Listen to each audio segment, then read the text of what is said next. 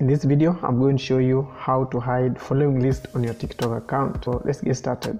Now, the first thing you need to do is to open your TikTok app on your phone. Then once TikTok is open, let me assume you are logged to your account.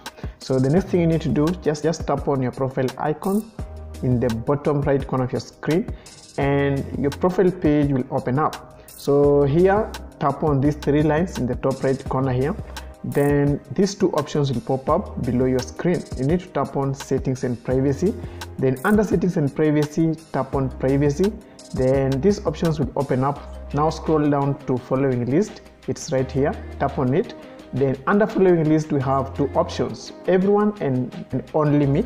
So you can choose this option to be visible to everyone or private, that is to only you. For this video, tap on only me and this option will be only visible to you.